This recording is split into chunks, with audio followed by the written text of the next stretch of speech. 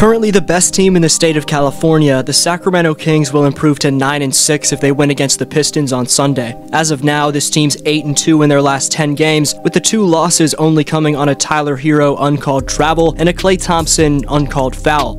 Regardless of how you feel about those controversial L's, the 1-2 punch of De'Aaron Fox and Domantas Sabonis is undeniably dominant. The space opened up for these two offensively this year comes down to the players acquired this offseason in Kevin Huerter and Malik Monk, who are both deep-range marksmen who love to spot up and even hit triples off the bounce.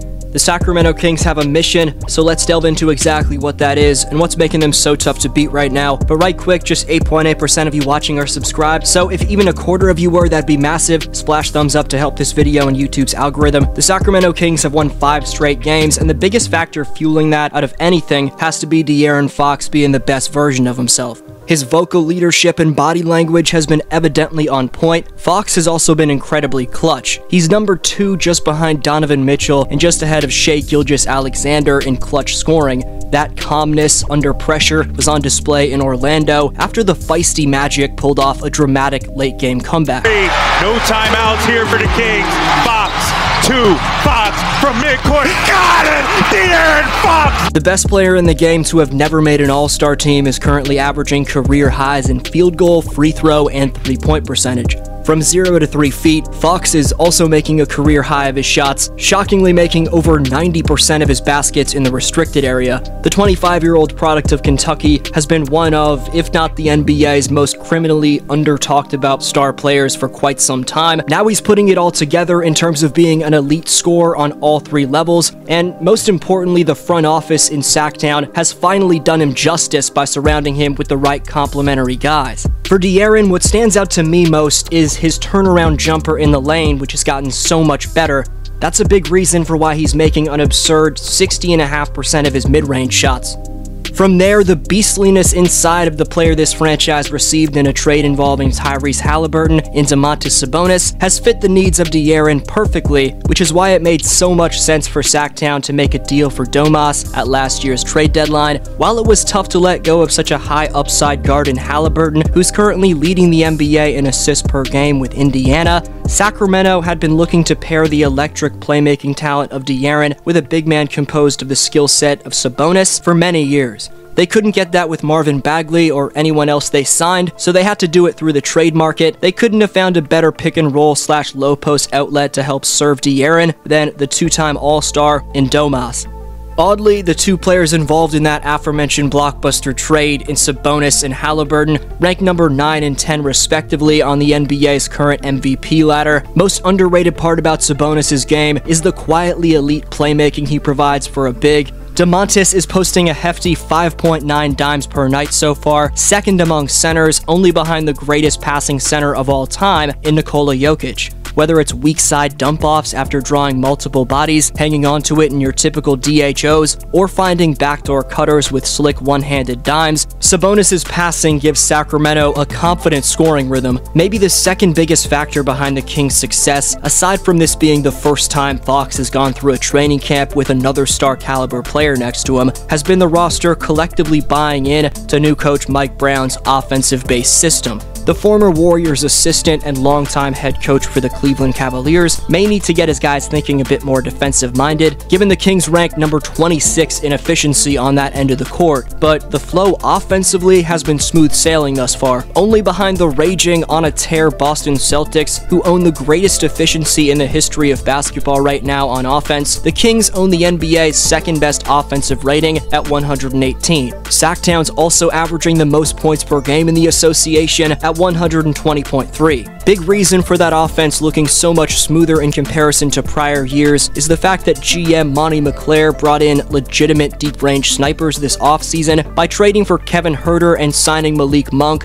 We'll start with the latter in Monk, who's a product of Kentucky and the 2017 NBA draft class, just like his good friend De'Aaron Fox. The chemistry those two previously built up at the college level has translated nicely to the current season. These two also mesh really nicely in terms of their play styles, since Fox likes to attack downhill relentlessly with his shiftiness and speed, and Monk thrives off spotting up and relocating off the ball while benefiting off the gravity drawn by other shot creators. Against San Antonio, Fox and Monk were a combined 22 for 34 from the field with 54 points and just 1 turnover. The Beam Bros are getting it done at an extremely impressive clip, nearly a quarter of the way through the season. De'Aaron's true shooting mark is second best among point guards, only behind Steph, and Malik Monk's 59.7% true shooting clip ties him with Devin Booker. But it's the third member of the Beam Bros in Kevin Huerter who's been most efficient, as the former Atlanta Hawk owns a 67.2% true shooting clip, which is number 1 at the shooting guard position.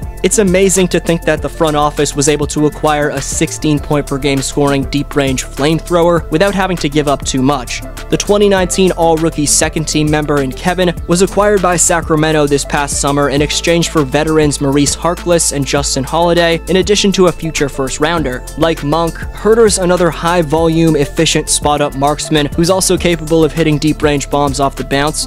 Next to one of the game's most dynamic point guards in Swipe of the Fox, you can never get enough floor spacing. More specifically, you can never get enough pure shooters, and it's good to finally see a Sacramento executive realize that's what the team was lacking. Malik Monk started wearing a band-aid under his right eye after suffering a scratch on the cheek in a November 7th game against the Golden State Warriors. Ever since, Malik started an entire band-aid gang with fans, team family members, and even owner Vivek Ranadiv rocking the band-aid in support of this meme. Despite averaging 8 less minutes per game than he did with the LA Lakers last year, Monk's averaging a career-best 4.2 dimes per night, almost double his output in that stat category from any prior year. Clearly, the game has slowed down for the mere 24-year-old, who's now seeing the benefit of having 6 years of pro experience under his belt.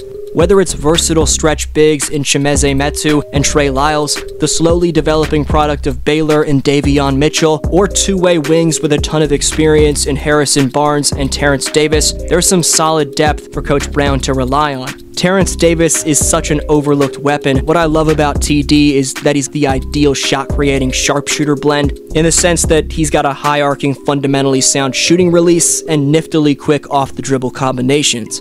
But we've gone this entire video without breaking down the Kings' rookie sensation, Keegan Murray. Currently in November, Keegan's having game-to-game inconsistencies, with opposing game plans tightening up on him. The reason coaches are scouting him so hard right now comes down to how well he played in October, albeit in just 5 games. The first month of Keegan's pro basketball career saw him average 17.4 points, over a steal and a block, plus 4 rebounds per game, on a shooting split of 49.3, 39.5, 85.7. If Murray can regain that beginner's mindset from his first few games and simultaneously adjust to what opposing game plans are giving him, he's going to get right back to averaging around those numbers. But right now, it's just about him contributing to this winning system and letting the game come to him. At 6'8", 225 with a 7-foot wingspan and 8'9" standing reach, Murray has the stature which allows him to shoot over the top of closeouts and, defensively, lock up the perimeter like an elite combo forward. Lighting the beam on a regular basis, the usually lowly Sacramento Kings aren't messing around, and their hot start is far from a fluke. This team's on an obvious mission to gain some organizational respect. Also, their top options in Fox, Sabonis, even guys like Monk and Huerter are extremely hungry in their own right for individual respect as players. But are the Kings a fluke in your opinion? 2 shoutouts from my last video and this one next time. Thanks for watching. Have a good one.